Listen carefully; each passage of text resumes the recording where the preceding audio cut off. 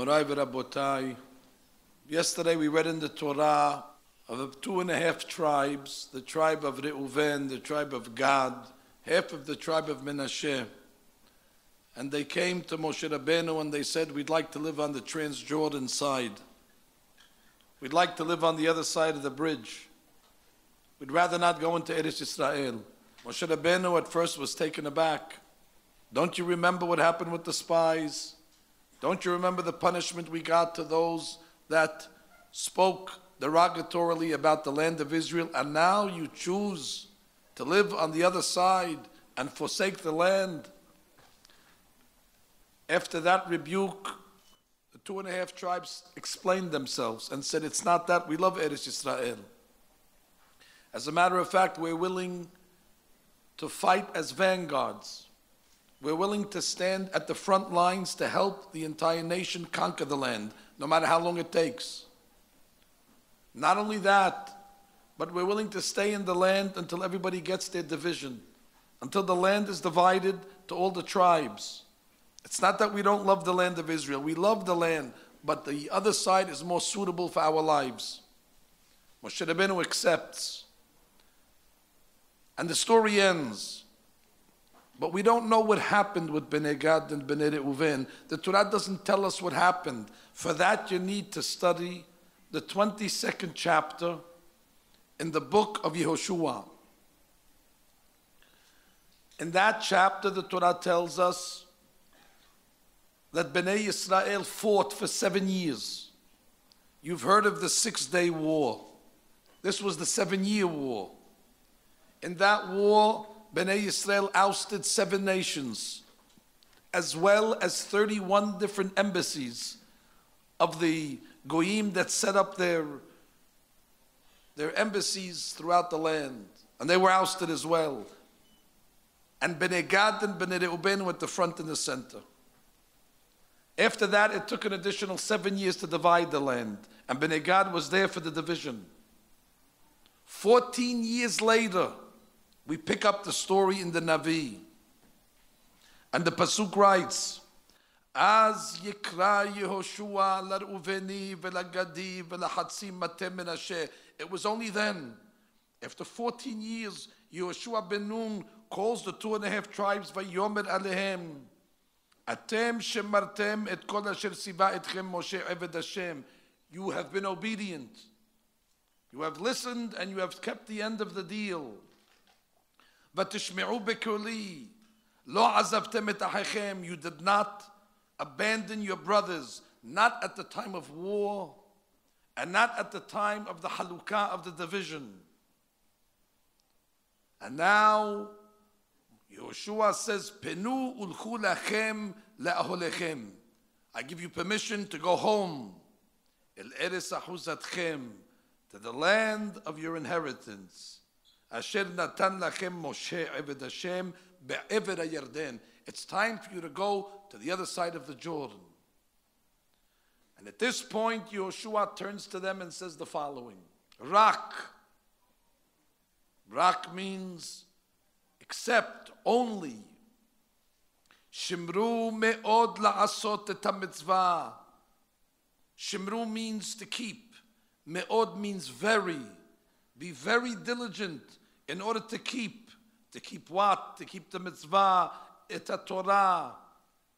Le'ahava et Hashem Elohechem, love of God. La'lechet bechol derachav, to walk in His ways. L'shmor mitzvotav, to observe His mitzvot. Ul'dob kabot, to attach yourself to Him. Ul'ovdo bechol levavchem u'bechol nafshechem, and to serve Him with all your heart and all your soul.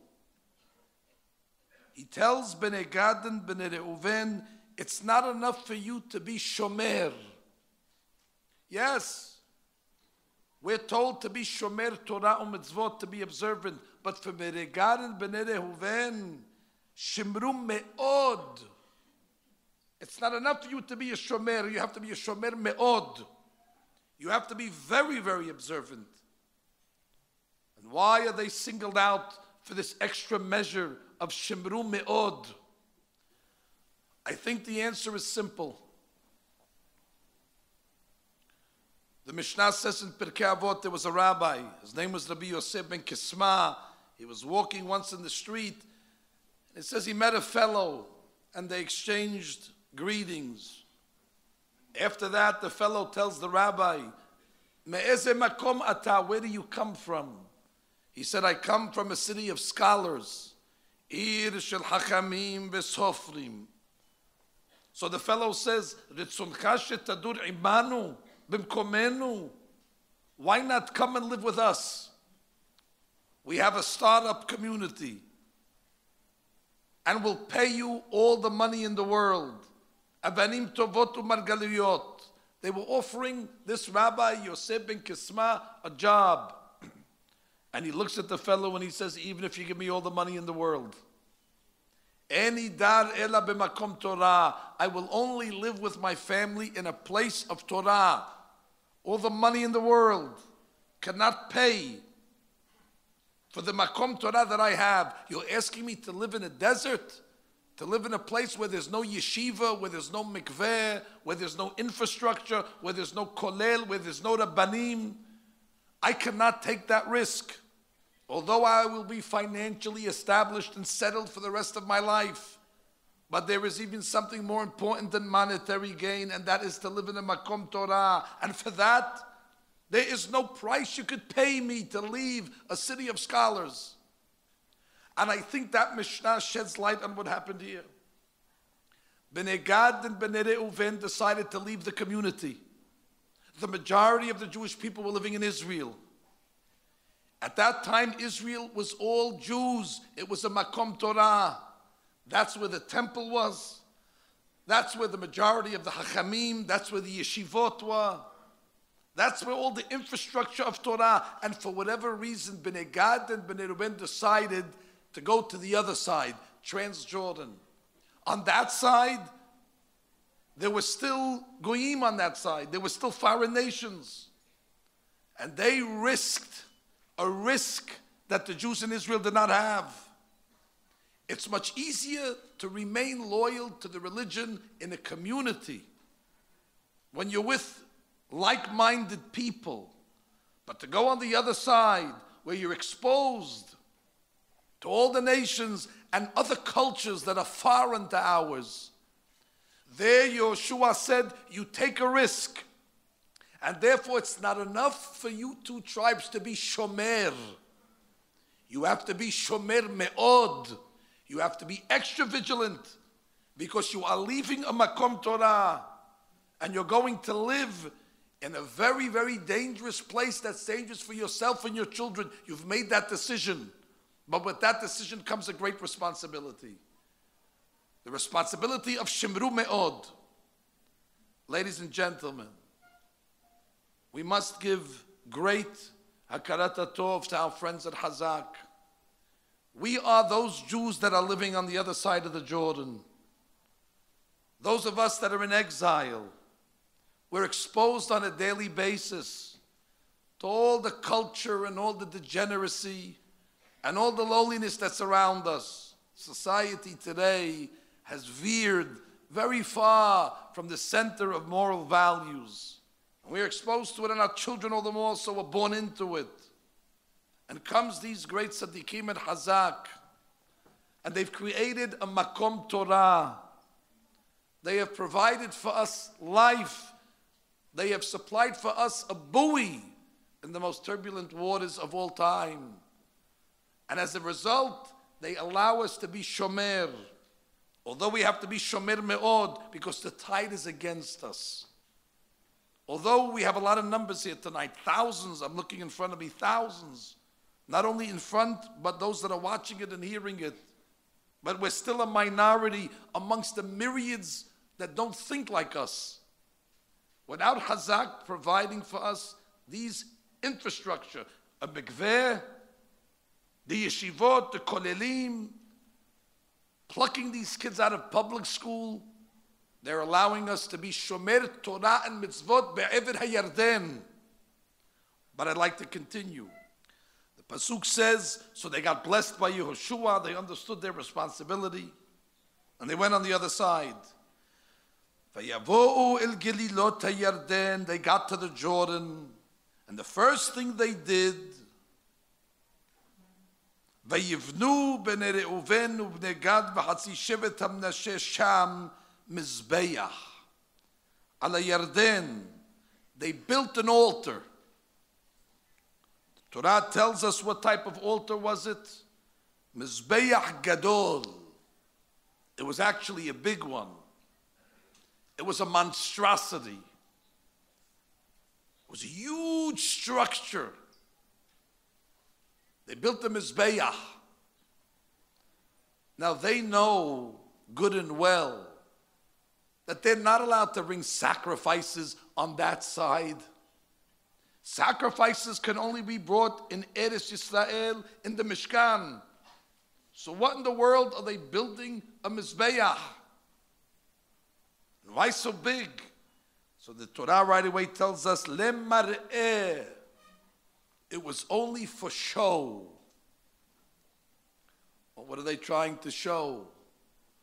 And the Navi goes on to tell us they were well intended. They wanted to tell their children, as well as the people in Eretz Yisrael, we're one community. They built this big Mizbeach to say that there's a connection between us. That even though we've opted to live on the other side, but our traditions and our values follow the values of Eretz Yisrael. And therefore this Mizbeach serves as a bridge, as a link between the two sides. So the future generations shouldn't think and make a mistake that there's two separate communities. That was their purpose. And if that was their purpose, it's a great purpose. But ladies and gentlemen, you know what happens when people do things with one intention and they do it for show. Sometimes their intentions are misunderstood. The Jews on the other side see this big Mizbeach and they say, what? They're living on the other side of the Jordan for one day and already they're starting to build altars to foreign gods? We knew that it's not easy to live on the other side of the Jordan, but we didn't realize they would deteriorate as fast as this. In one day already they built not a Mizbeach, but Mizbeach Gadol. They thought that the Jewish people had veered. So right away they went to the chief rabbi at the time. His name was Pinehas. Pinehas, the famous Pinehas that we read a few weeks ago. And they told him, you must go on to the other side and verify what they're doing. So Pinehas right away with a group of emissaries makes the trip to the other side of the Jordan to find out what this Mizbeach is. And if indeed it's Avodah Zarah, they were prepared to go to war. The Jewish people felt that if those Jews on the other side of the Jordan are worshiping Avodah Zarah, we're all in danger. We're all living on the same ship. If somebody in their cabin decides to bore a hole, everybody on the ship sinks. He cannot claim that it's his cabin. If Klal Yisrael on the other side is going to abandon ship, then all Klal Yisrael is in peril. So Pinehas goes and he makes the analysis. And then to his happiness, he finds out they were mistaken. Bnei Gad explained themselves, no, it's only a monument. It's only a symbol. We're not bringing any sacrifices. We're trying to commit ourselves to one community. As a matter of fact, at the end of the chapter, the pasuk says, when Pinehas heard the intent, Vayomer Pinehas ben Elazar HaKohen, El Bnei Gad ve'el Bnei Menashe, Hayom yada'nu ki betochenu Adonai. We know that God is with us. Asher lo me'altem b'Adonai, you have not rebelled. Pinehas comes back and gives the report, Vayitab hadavar be'enei bnei Yisrael, and the Jewish people were satisfied. The question that I come to ask you tonight is a simple question. You wanted to show Bnei Gad and Bnei Reuven that it's one community. You wanted to show that you're not a separatist. You wanted to show that Am Yisrael on the other side is committed to the values of Eretz Yisrael. No problem. So why do you build the Mizbeach? If it was me, I would have built a bridge. Anyway, that's what you're trying to accomplish. That it's one community. Why would they build the Mizbeach? After After all, you're not bringing any sacrifices on it. The pasuk clearly says it's only lemar'eh, it's only for show. So why build a mizbeach and the people misunderstand what you're doing? You created almost a civil war. Pinchas had to come and verify. Build a rainbow, a sign of peace. Build something to connect the communities. But to build a mizbeach. Ladies and gentlemen, I'd like to say a chidush.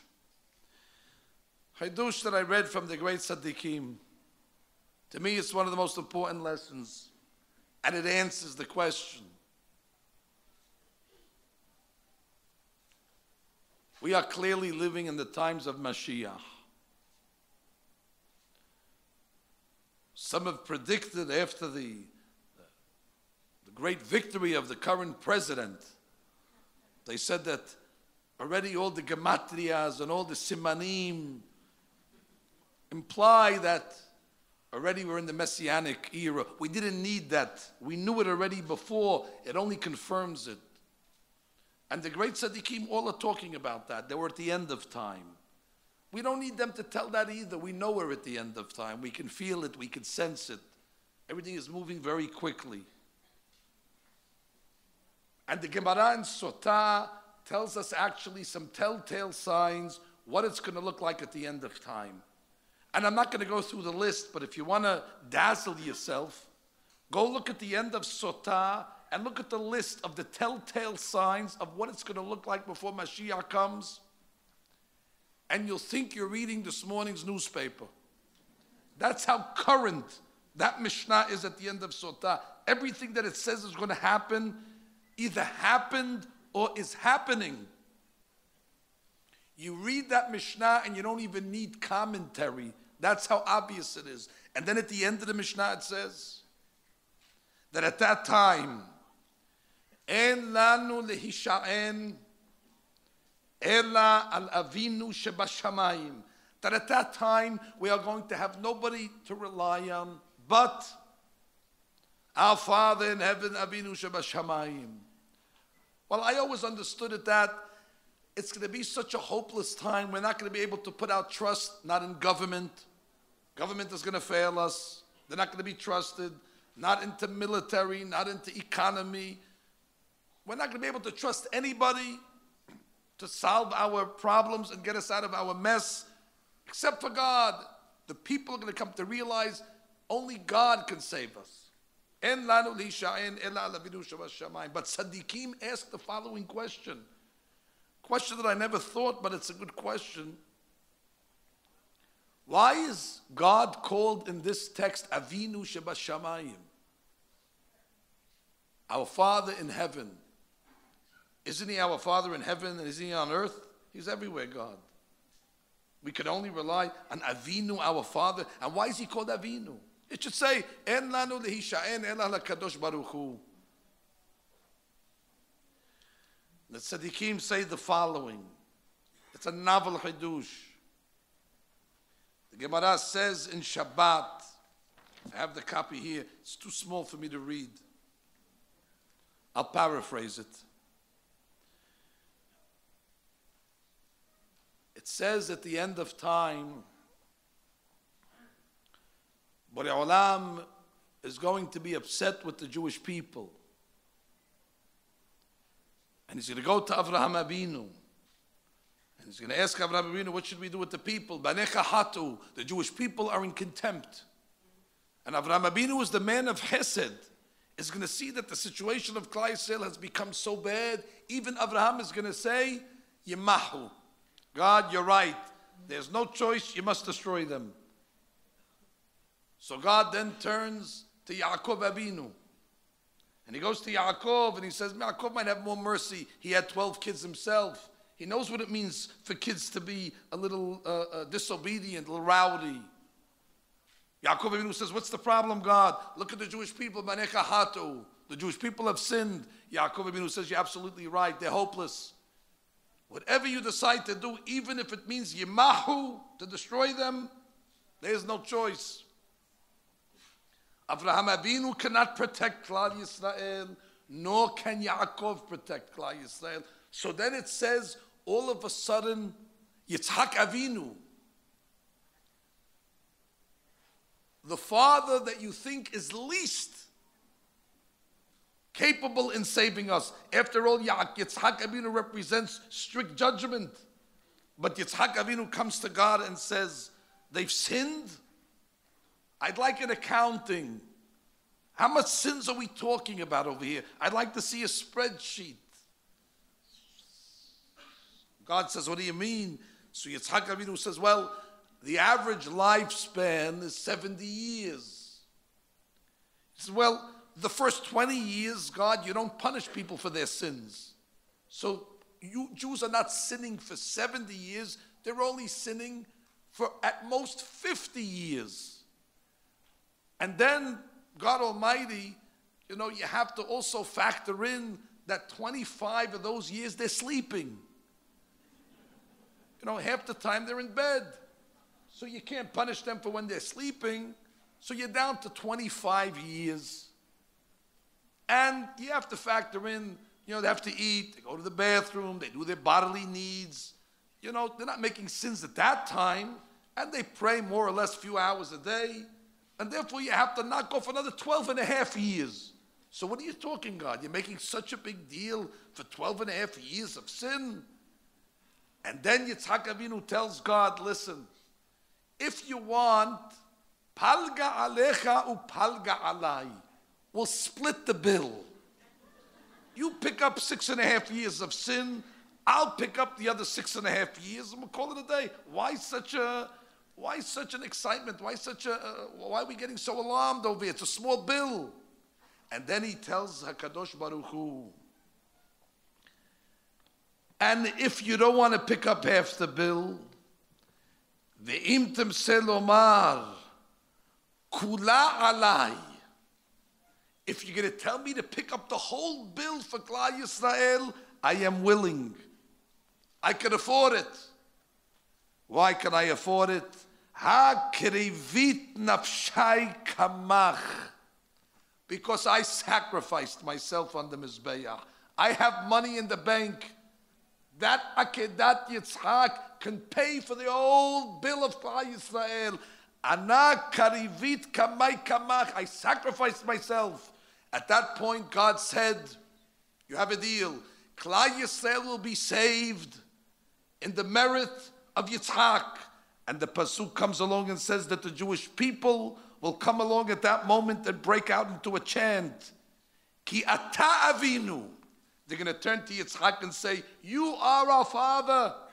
What Abraham couldn't do and the deal that Yaakov couldn't make.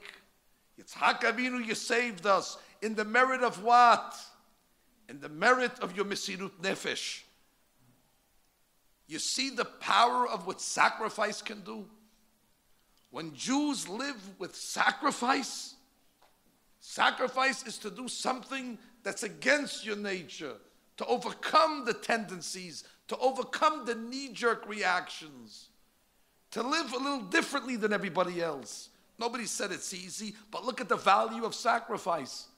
That's able to atone for the sins of the entire Klal Yisrael, and it gets God to overturn his judgment of Yimahu.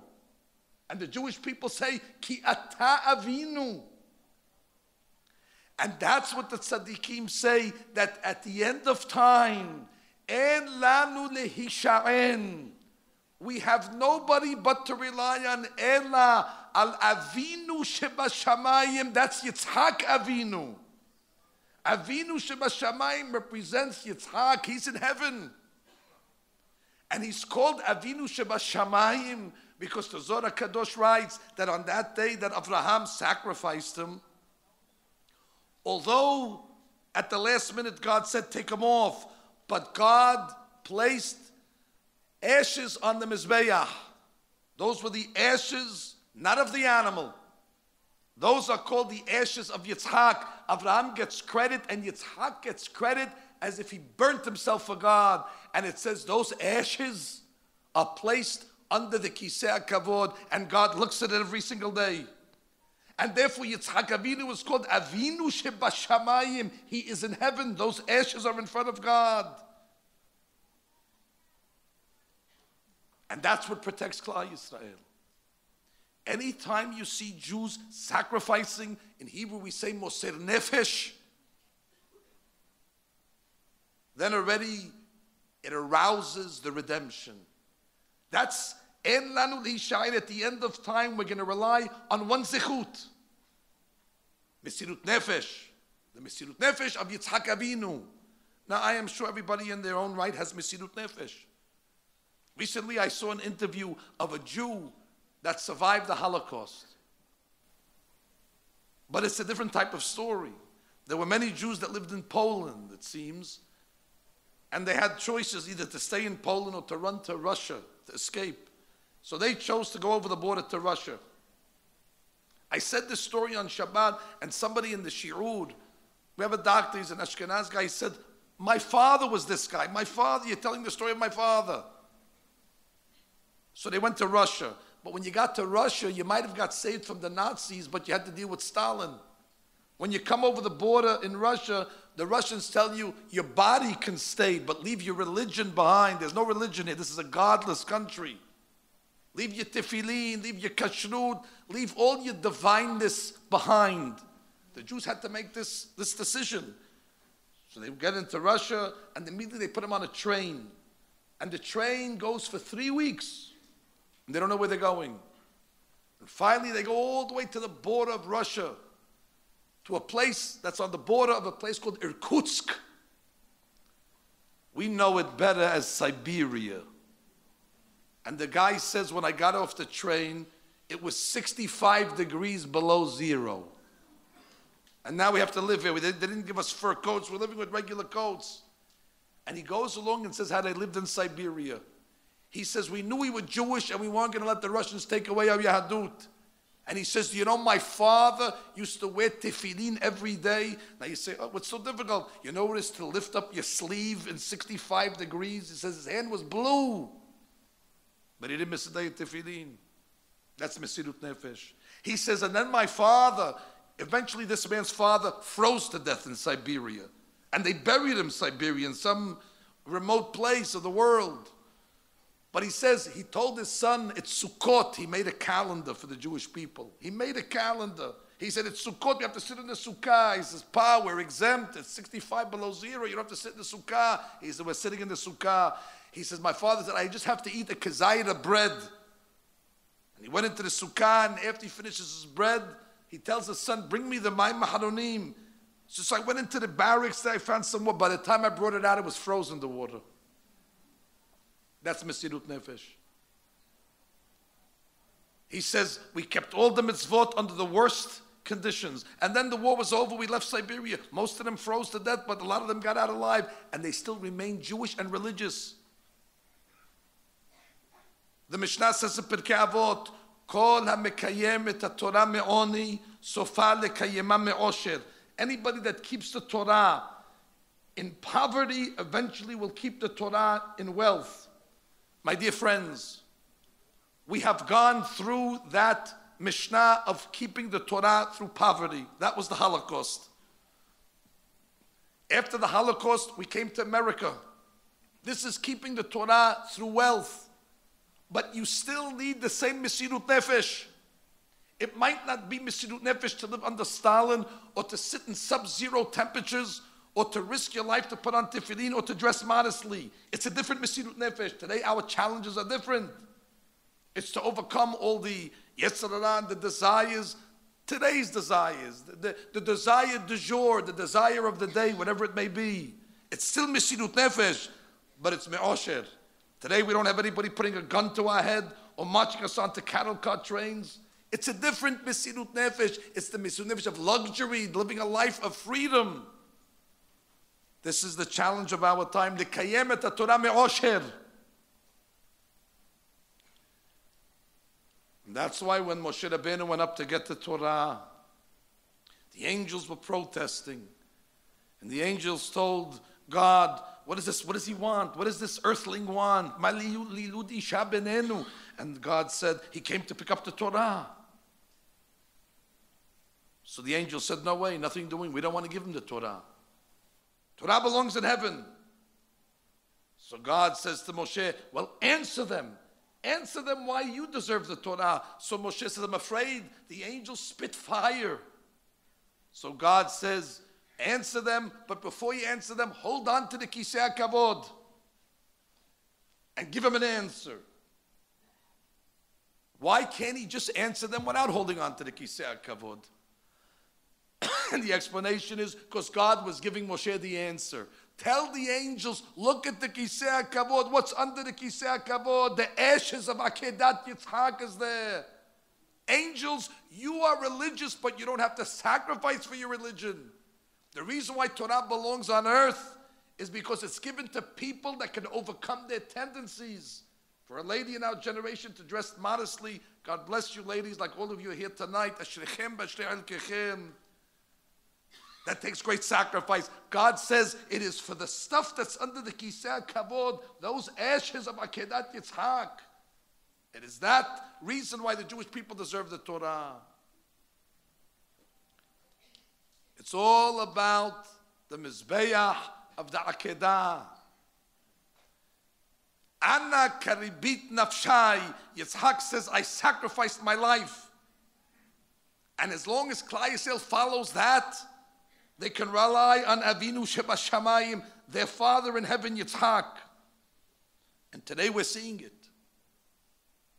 And that's my opinion what happened when the Bnei Gad and Bnei Reuven went on the other side of the Jordan and they remembered what Yeshua said. It's not enough for you to be Shimru me'od. It's going to take a lot of sacrifice to be religion on this side. This side over here poses a lot of challenges. You're living in a sea around you that is against you. You're going to have to overcome. So they wanted to build a symbol. They wanted to build a symbol for themselves and their children. So they built a Mizbeach. Not any Mizbeach. Mizbeach Gadol. It was only lemar'eh. It was for a show to tell their children, this is it, this is what God wants. The Mizbeach represents sacrifice, self-sacrifice. And it's not going to be easy on this side. But we have to be willing to overcome the challenges. The Mizbeach is not a bridge, and it's not a pile of stones. The Mizbeach represents the Mizbeach of Yitzhak of Mesirut Nefesh.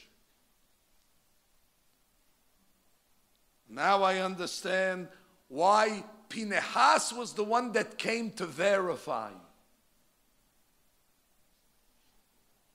The Zohar HaKadosh says if you take the numerical value of Pinehas, it's 208, which is the exact numerical value of Yitzhak. Pinehas gematria Yitzhak. Pinehas went to verify and he said, Vayitav, it's good. Pinehas and Yitzhak are related. They come from the same cut. Once already they saw that they're living with that concept, they said everything will be fine. And that is my message. That is my message tonight. Not to the Jews in Siberia, not to the Jews on the other side of the Jordan, but to the Jews here in Queens and the surrounding areas. You're on the right path. You're living with the principles that rest under the Kisei HaKavod, the chair of glory of God. We have to hold on a little more. We're almost at the end. The Mashiach is near. We must cling on to the principles of Avinu Shebashamayim. And with this we understand, and I conclude, a custom that took place every year in Jerusalem. On the last day of Sukkot, the Jews would go to the temple and they would take these very long aravot and they would circle the Mizbeach. And then they would sing a song. And they would sing a song and it went like this. Yofi lach Mizbeach, Yofi lach Mizbeach. They would turn to the Mizbeach and they'd say, how beautiful you are. How beautiful you are. Klal Yisrael, when they come after the high holiday season, after great motivation and inspiration, they come to the Mizbeach and they say, how beautiful it is to sacrifice for God. instead of to sacrifice for nonsense and for the pleasures of man that has no value and no future. Yofi lach mizbeach, and that must be our attitude as well. Those that live with the principle of the mizbeach of Yitzhak, yofi lach. And I say that to the congregation tonight. Yofi lach, yofi lach. How beautiful, how wonderful it is to see. It is indeed a breath of fresh air. And I have no doubt that Be'ezrat Hashem, Pinchas, who is Eliyahu Navi, will Be'ezrat Hashem come and redeem us. Pinchas gematria Yitzhak, in the zechut of Yitzhak Avinu, ki ata Avinu, Avinu shebashamayim. And at that time, Klal Yisrael will stand in front of Mashiach Tzidkenu, and we will be able to say, Hazak, Hazak, v'nit hazek. Thank you.